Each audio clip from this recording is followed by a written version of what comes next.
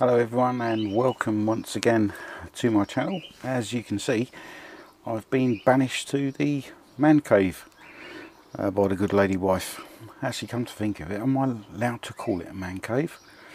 Perhaps I should go and self-identify and reclassify it, but anyway, I'm here and we've got yet another parcel from China.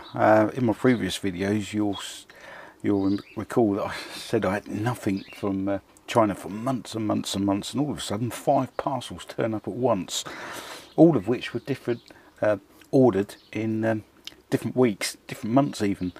So anyway, this is the next one, and it's from a company called 4DRC, and it says here just for dreams.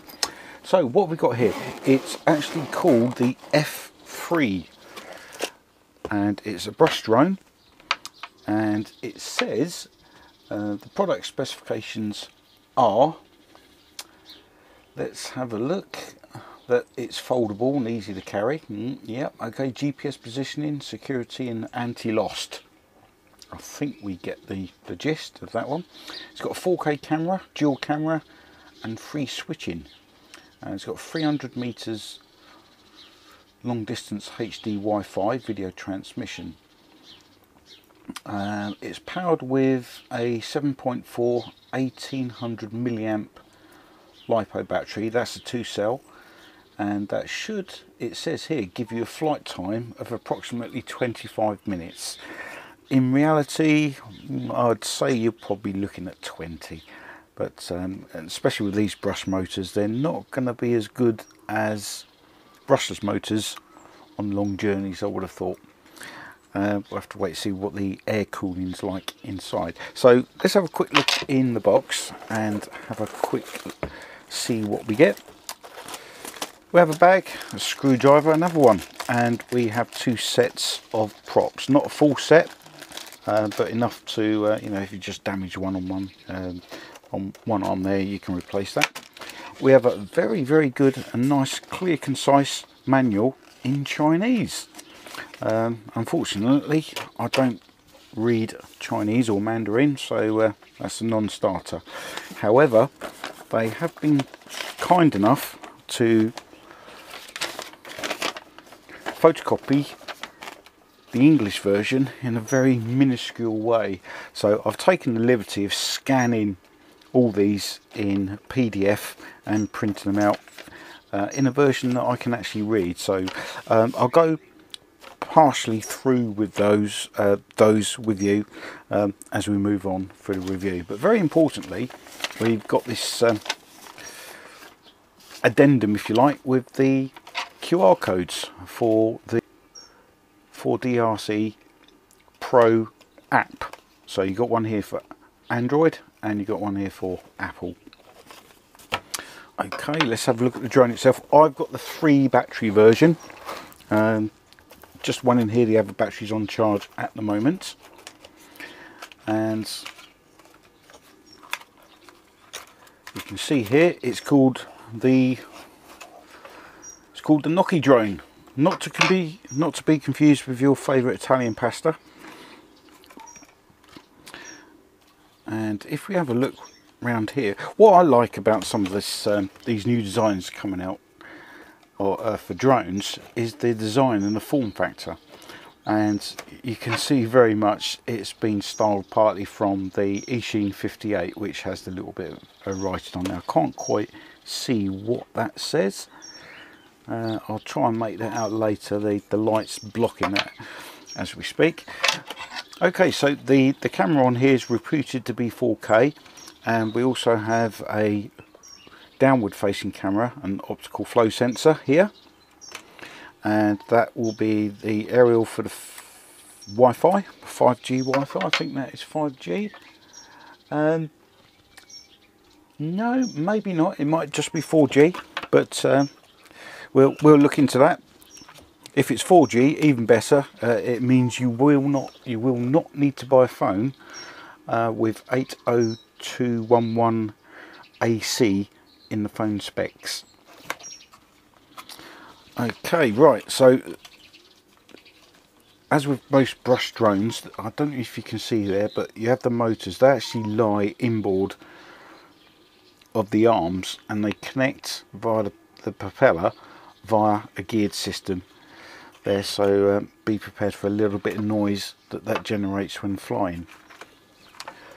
What else can I tell you about there? Oh yes, there you will notice that there is no slot for an SD memory card, so any video or photos generated will be sent back via Wi-Fi directly to your phone, and you'll be able to access any photos or video via the storage folder in the app. And this battery here is saying it's a 7.4 volt, which is 2 cell LiPo, 2000 milliamp. On the actual advert it says it's 1800 milliamp, so we'll need to check out what exactly that is, but it's fairly hefty. One good thing about this drone which attracted me to it is the weight. As you can see, the size, the physical size, is virtually that of a DJI Mavic Pro, and I'm referring to the earlier one that is no longer produced. However, the weight of this is only 241 grams. Can you believe that? Something so big is, and that's with the battery, so you won't need to register this. You can just go out and fly this quite happily. Okay, right, onto the transmitter. And this is a fairly good design which is coming out. You don't need a separate screw to hold down the battery hatch, so you just press in that little button there, and out slots your battery cover. And this one takes 4 AAA 1.0 volt batteries. On here you have a fold out section for your mobile phone, and that goes quite big. I wouldn't say it goes quite tablet size, but enough to capture most, or keep most, mobile phones. On off switch here, this is your one key to take off. This is a gyro calibration button for the GPS. This is your return to home, and I believe this is your headless mode. This is your speed trim, and if you need to increase your rates, then you'll press this side of the button. If you just press this side of the button, it will stay in rate 1, or if it's rate 2, it will stay in rate 2. Okay, so when you're binding the drone, you'll turn on the drone first, and it's up and down to bind with the throttle stick. And to calibrate the drone, I think it will be down and to the right. To calibrate the GPS, or to initiate GPS calibration, it's down and to the left with both sticks. Okay, right, let's go on to the manual,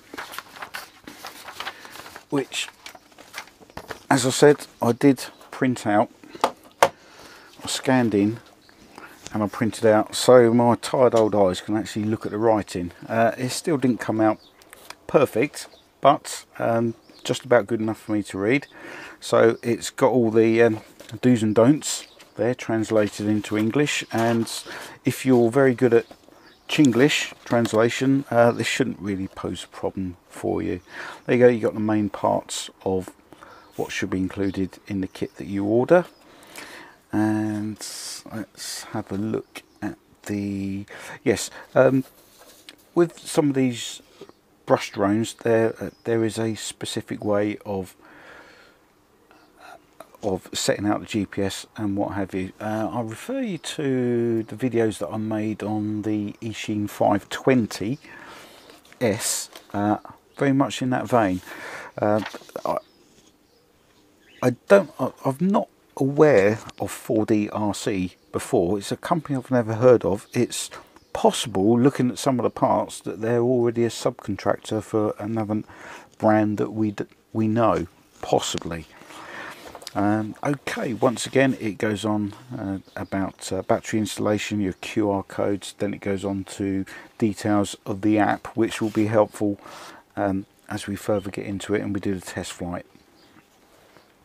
Okay, so with that all said and done, these are your pages, and there's a total of 15 pages there. Okay, and as you can see from there, the English is not quite correct, is it? But as I said many times before, if you've flown these cheaper hobby grade drones before, then deciphering what they actually mean shouldn't really be that hard. Okay, so as soon as I get a chance, we'll go down the field and we'll give this a test flight. It's looking good. I like the styling. I just hope it performs as it says here in the manual. So we'll see you at the field, and yeah, hopefully a good test flight. See you shortly. Good afternoon everyone, and welcome once again to my channel. Thank you for joining me, and you do join me on an end to an absolutely beautiful day here on the south coast of England. Hardly any wind. Well, there is a little bit of wind coming from the southeast. We're sheltered a little bit by these trees along here. This drone, as I've already gone on during my ramblings in the man cave, is only 240 grams. For such a big drone, and it is the size of a DJI Mavic Pro, which I also have, it's going to be buffeted around by the slightest of winds. But having a good couple of tests in the garden, it seems to be it's going to be an excellent performer, and I think this is going to be well worth its money. The app, which you see here, it's got lots and lots of different features, and you're going to spend a good few flights getting to know everything that it does. I'm not going to do everything that it can do. I'm sure it's going to be quite good. The only downside I can see so far is that I don't believe it records all the video footage, which is why I've started DU Recorder. On this function here, you have ability to take a picture, or if you press on this icon, you can take a video. This is your storage, and you've got loads of different functions down here as well. I might try the inverted camera function. I won't try the headless or the hopeless mode. The gesture photo does actually work. I tried it in the garden and it turned out to be a video of about 1.5 minutes. As the Americans would say, go figure. I don't know. But right, okay, let's go for a little flight of this thing and see how it does.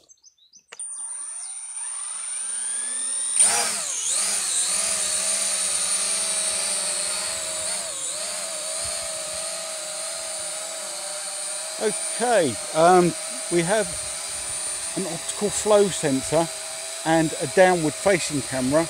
I don't know if you can see that, it's just there, you might just see it flickering, and we're going to try and swap the view. Unfortunately, it involves you getting a view of my head, possibly, which is not a good sight, but there you go, I'm now waving, so you get a downward view from the camera, and we'll go back into switch that mode into the front facing camera. There we go. Right, the video lag looks quite good.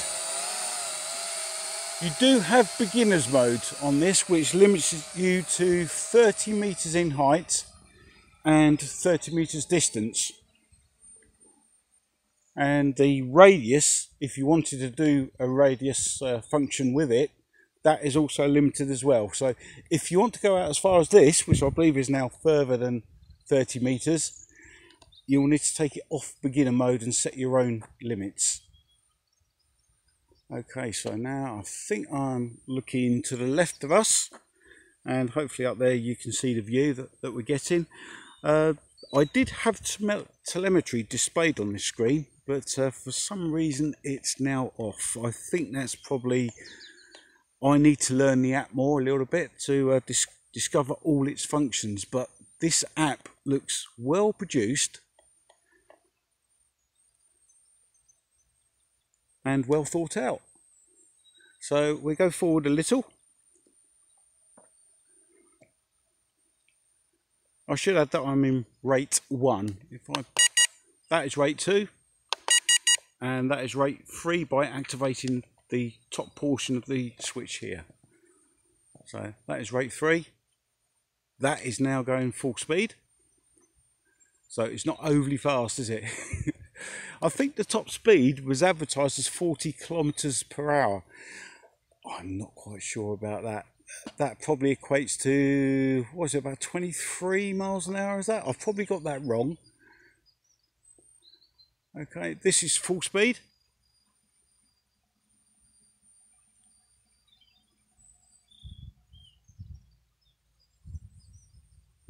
And I think I've got the distance set at, I think something like 360 meters. Not quite there yet, but let's turn around and we'll head back. I'm going to raise the height as well. This is an absolutely gorgeous day. The light is absolutely fantastic, so hopefully we should be getting some good images.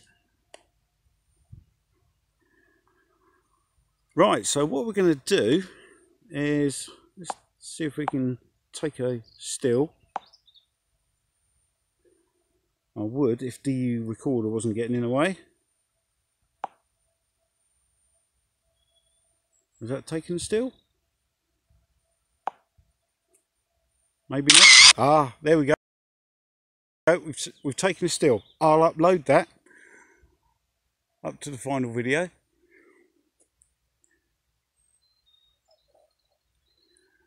And let's see where we're going. We're going away from us slightly, so we come around to the left. And left again. And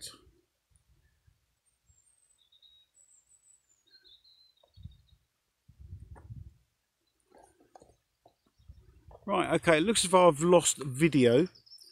No, I've just received video back. That's good.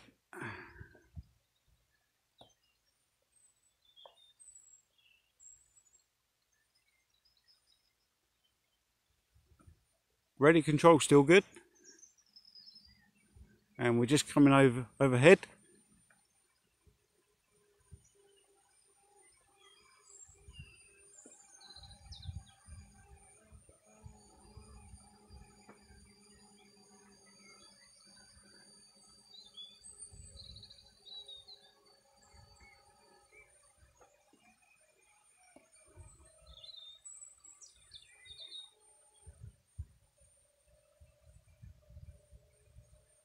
Okay, obviously the further you go out, the more laggy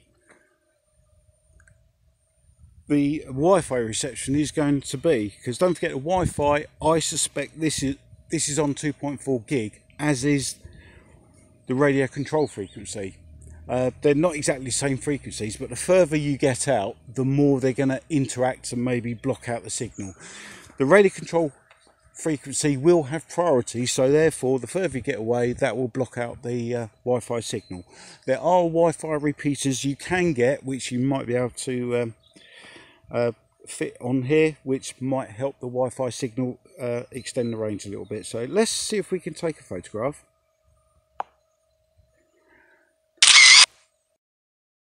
Now we did take a photograph. It's much delayed by the looks of it. Right, what I'm going to do now is press return to home. See how we get on with this. It's quite high. There we go. It's coming straight back. Cool, blimey, isn't that going? That's going backwards.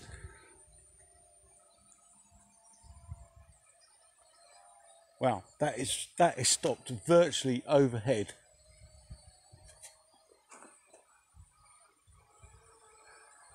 As it's descending, it appeared to be what we call toilet bowling a little, which means there was the maybe there wasn't quite the lock on the GPS that there should have been, but it seems to have steadied itself now.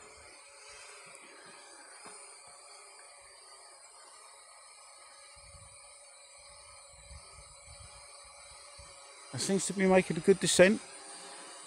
Once again, I don't have any telemetry on here, but there is a facility to display that telemetry on here. And the reason I'm standing here as opposed to there, I didn't want the sun in the camera view.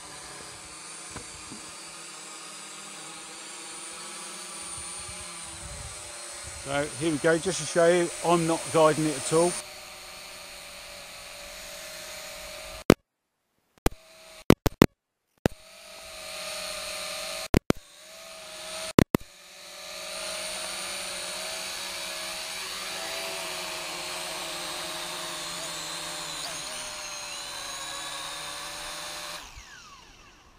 Wow, what do you think of that for a return to home? You couldn't get much better than that, could you?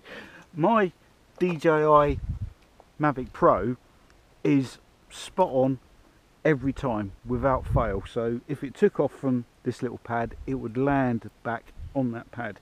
Now for a drone that costs a tenth of the price of a Mavic Pro, probably not even a tenth of a Mavic Pro, I think that's very good. I'm quite impressed with that.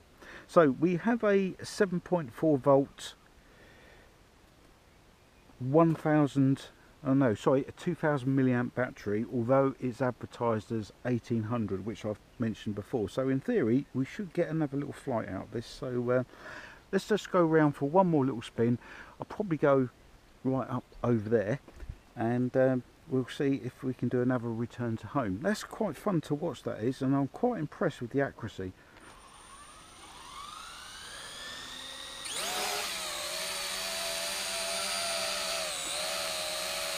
Okay, so hopefully you can see there the red lights on the bottom. That's indicating they got a good GPS lock.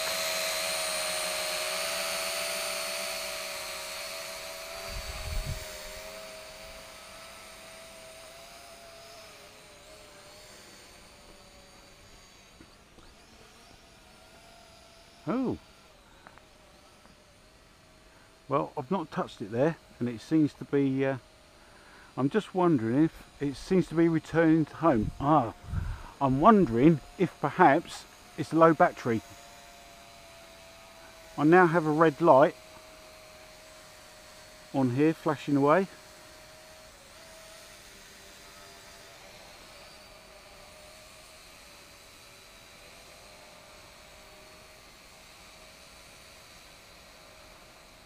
It's just hovering there.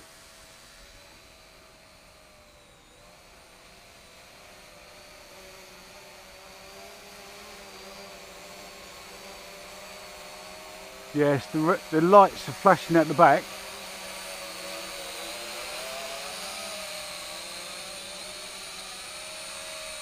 And I've just taken over.